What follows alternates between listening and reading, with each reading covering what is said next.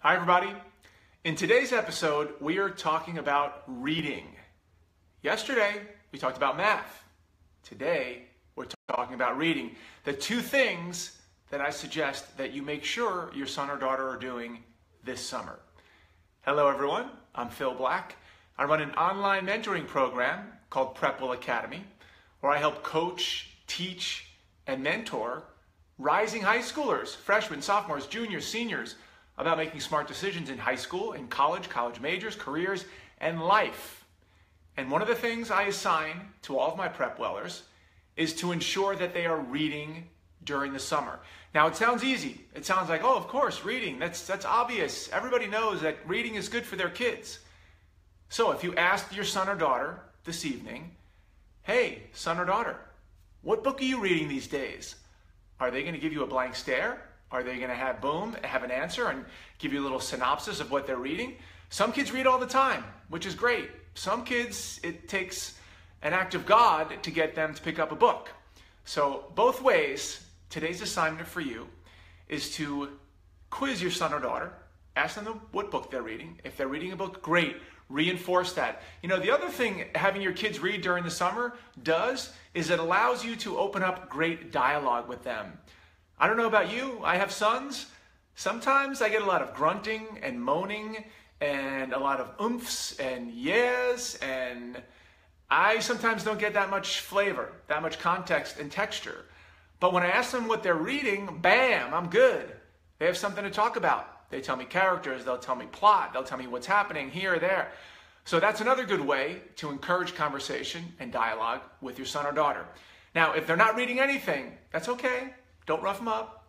Just say, hey, maybe I should have asked you a little while ago. I know the summer can go by quickly. We're almost done with summer.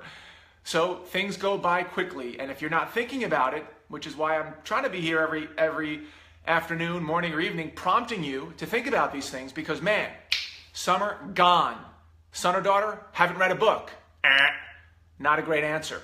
So you still have a couple weeks left. If they do not have a book, bam, go to the library, look around your house.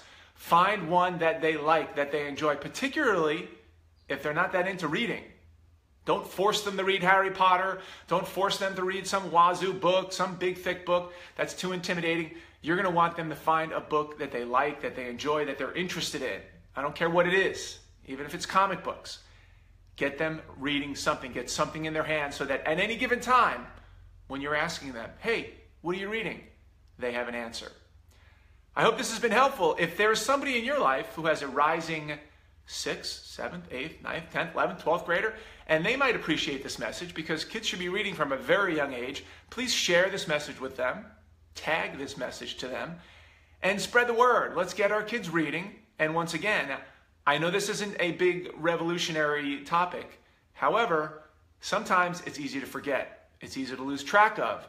But a simple question can wrap that up today. Join us at PrepWellAcademy.com if you're interested.